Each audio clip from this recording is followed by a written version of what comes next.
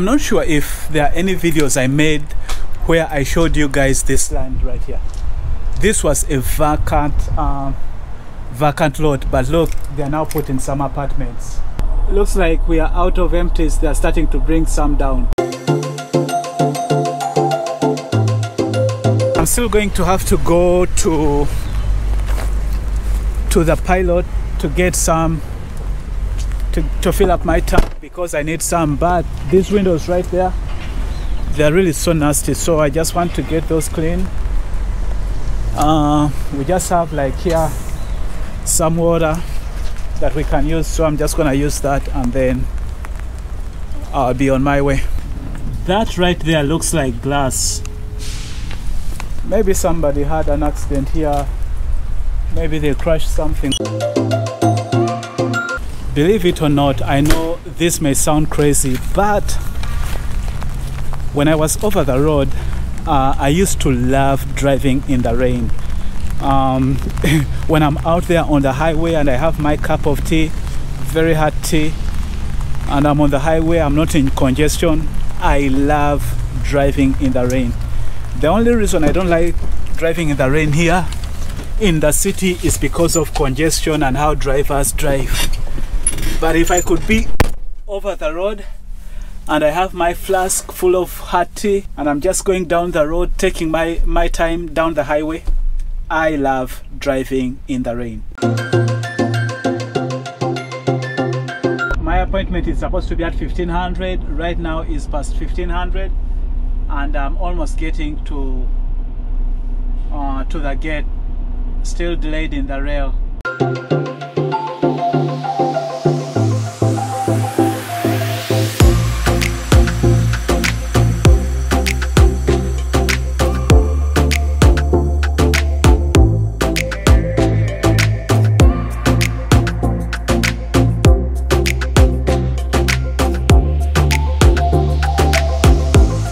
This is my first time to this customer. Let's go check him.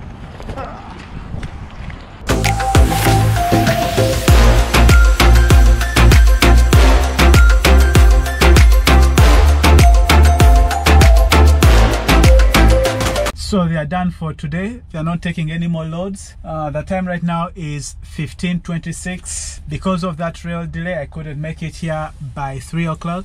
So this is gonna have to be rescheduled for tomorrow. They already emailed their account rep, so I guess I'm just gonna take this back to the yard.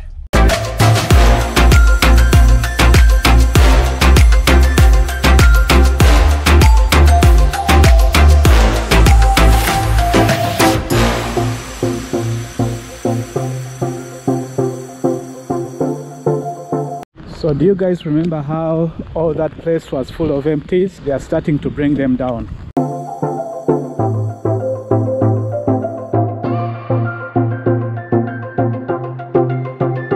One of these days in the future, I'll show you all this place empty.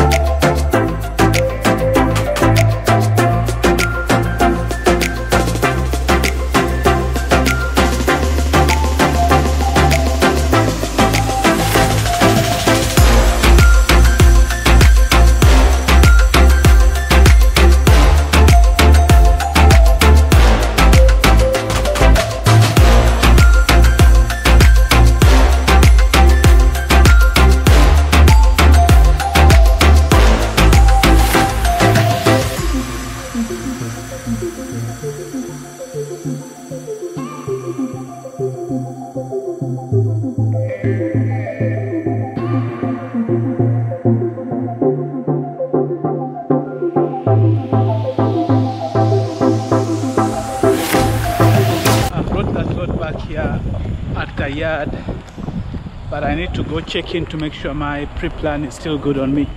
They pre-planned me for 2 loads, but I just want to confirm. Hey, what's up? I just want to confirm that the second pre-plan is still on me, so let's see.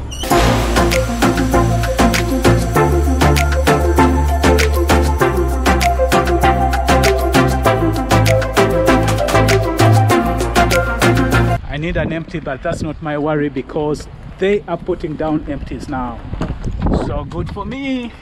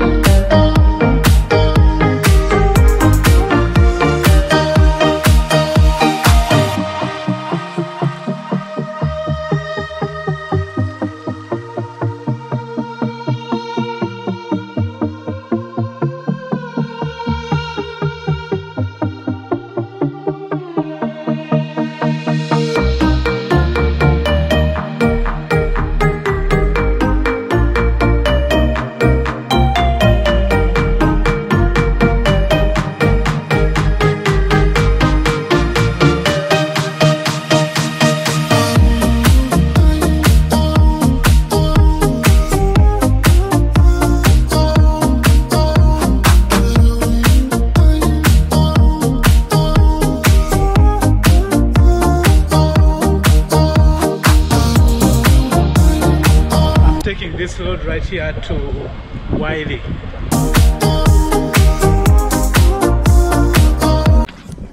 All right, so I'm here and my assignment is to cross down this chassis right here back to the yard, our yard in Hazlet. So you remember how I told you about cross towns, right? So in this case, it's not a load, it's a chassis. We also do cross towns when it comes to empties and chassis. So right now they want me to take this chassis right here to our yard because it needs to be repaired, and I'm guessing this is what needs to be done. You see how this place is broken? Look at it, it's all bent.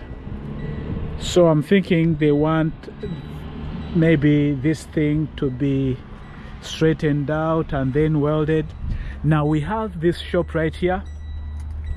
This is a JB Hunt shop, this one right here, but for some reason I guess they can't be able to fix that, so it needs to go to Hazlet to be fixed.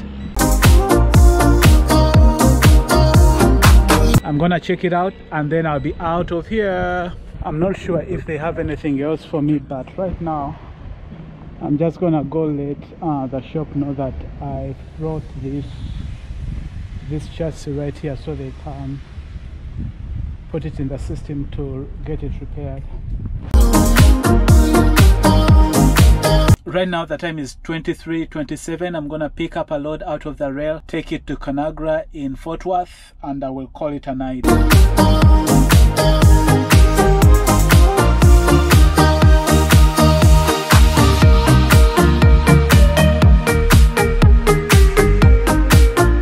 Just dropped off my load here at Conagra. Now I'm just gonna go back to the yard. They don't have any empties here, so I'm gonna bobtail.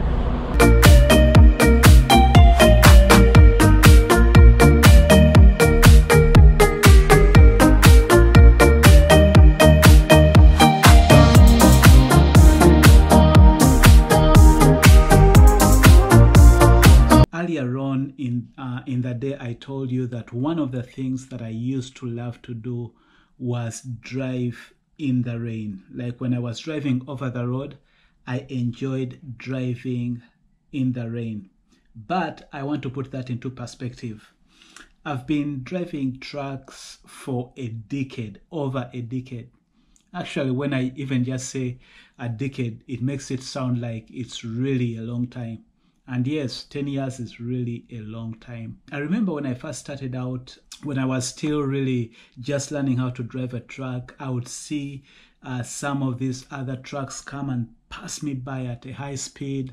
And some of them, the way they would change lanes, and I would envy those drivers and say, wow, maybe one day I'm going to be as experienced as they are, and I'm going to drive trucks just like they drive the trucks. But one thing I've come to realize is just because somebody drives fast or they know how to maneuver in and out of the lanes fast doesn't necessarily mean they are good drivers. One of the things that I want to encourage you as you come into the industry is to respect the truck. For all the 10 years I've been driving, one thing that I have never lost is the respect for the truck. One of the things I really appreciate is God's grace, God's protection, God's mercy as we drive on the road. Because remember, for us as truck drivers, these are really big vehicles that we are handling. They are tall, they are long, they are heavy. They are not like the small vehicles. And then it's also our job. We are always on the road. We are on the road for hours at a time. To me, it's not just because I am skilled. It's not just because I am a good driver. Because there are many people that have lost their lives just because they've probably been at the wrong place at the wrong time.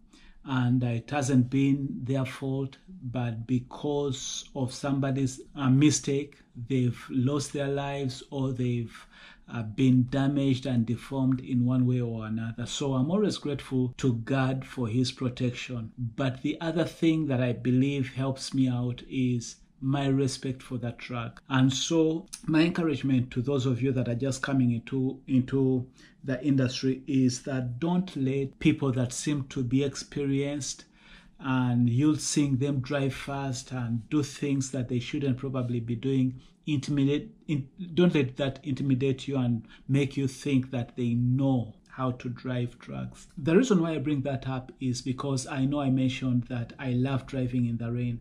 But also at the same time, when I drive in the rain, when the weather is not the conducive weather, that is when I'm even more scared of that truck, because I know that just one thing could make everything go wrong. So I'm always extra careful because I know that brakes are not working as they would during the dry weather. I know that somebody could make a slight mistake and I could easily lose control. So I'm very, very extra careful.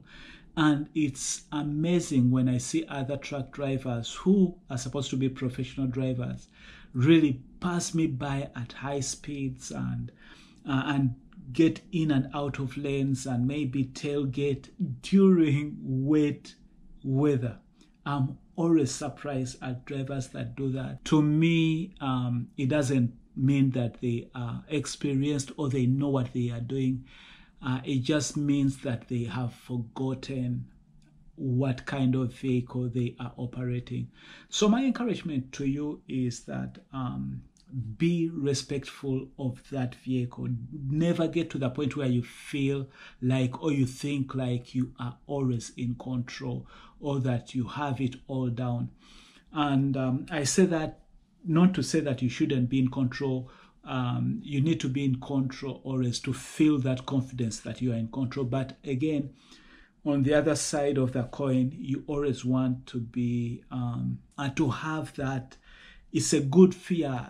I think I should call it respect for the vehicle, for the kind of vehicle that you are driving. So I just wanted really to point out that because I know when I was starting out, I felt intimidated by all these drivers who seemed to be experienced and they know it all.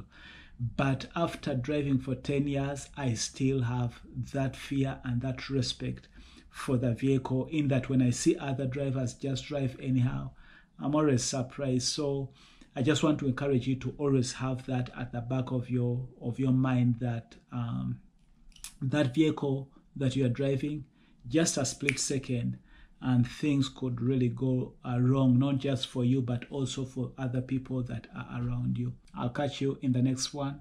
Bye-bye.